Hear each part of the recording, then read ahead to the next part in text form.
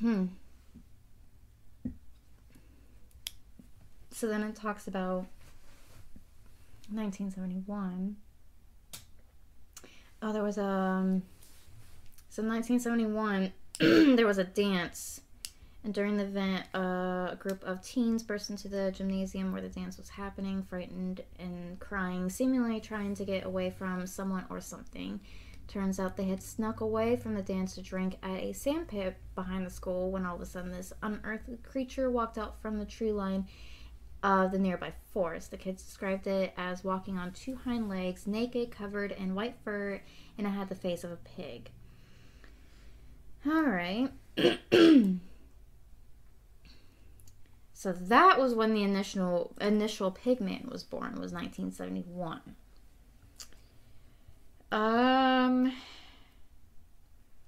Okay, so it spread around town, and locals confirmed seeing a similar creature around nearby farms around the time when several disappearances of local livestock occurred. And then it talks about the dude. Okay. Man, this article has a lot of... But it doesn't talk about how tall Pigman is.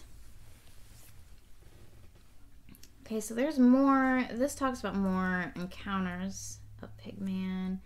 I don't want to read it because there's a lot. I mean, at least we know we have, like, you know, proof of that. Okay, so to date, the Northfield Pigman has never been caught on camera or otherwise. There are also many tall tales and conflicting information about the story of this wretched creature. Some believe it's just a local story to scare young children from not going out at night or to not get into mischief during Halloween. The whole story could very well be a hoax, but if you do find yourself in the Devil's Wash Bowl, the dark woods of Northfield, Vermont, beware. So it says possible explanations as a Halloween story to scare kids. It could be a feral or deranged man, or it could also be a Bigfoot type creature. Cool beans. Do we have any more?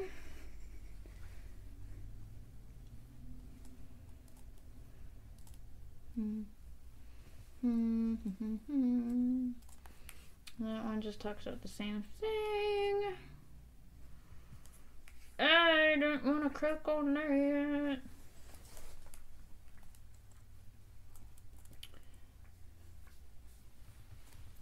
Oh, would you look at that? Some say he is about 5'6", 5'6" or 5'8". So actually, this is a bit shorter than our typical 8-foot cryptid. Covered from head to toe in grizzly white hair. Some say he has cloven hoofs. Some say he has talon-like claws. So,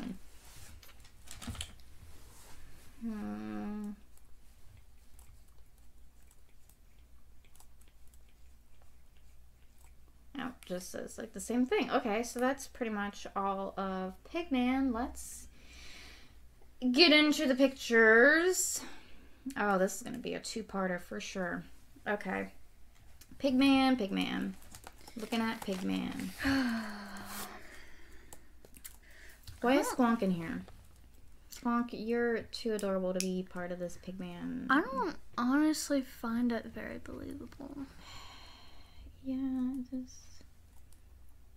I literally just feel like it's a man with a pig mask on, to be honest. And there's not even that many pictures. No, just give me a 3. Give me a 3. I was gonna say 3. I thought you were gonna say 4. I was about to say 4, but I'm like, no, I need to bump it down a notch.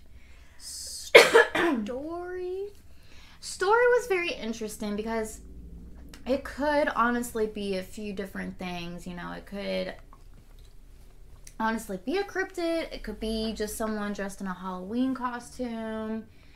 Or it could just be, like it said, a Halloween tale for kids.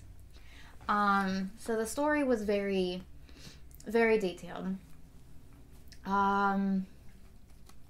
I want to say 5. I was gonna say a 6.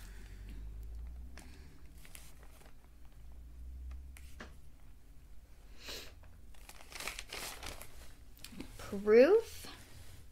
I mean, there were a few encounters on it. But there's no actual proof. There's no... I mean, should we? I think we should include the encounters. But since there's, like, no photograph evidence or videos of it, give me a 4. Yeah, I was gonna say like a 3.5.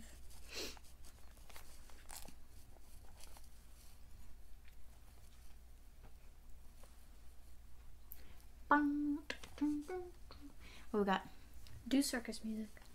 It It goes like bit bit bit.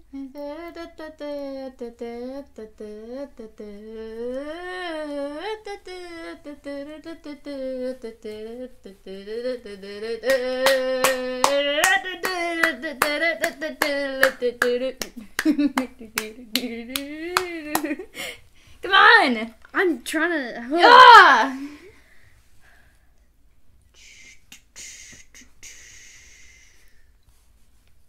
Do you need a calculator? Yeah. Oh. Ooh. Alright. Alright. So I'm pretty sure, I hope I did my math correctly. 24.5. 24.5. We are right towards the bottom. Below Sinkhole Sam. Where and it above deserves to be. Below Sinkhole Sam and above Snallygaster. Snallygaster. Alrighty. Dang, yeah, this is going to be a 2-parter for sure. Gosh darn it. We talked way too much. Probably because just we hated it so much. There's been so many other cryptids that we hated though, so. Anyhow. SJ, you got anything you want to say? Ooh, yes I do. Alrighty. So, Caesar Day. That number, what is it? Isn't it like 3 plus 4? Like The 7th? Oh yeah, the 7th.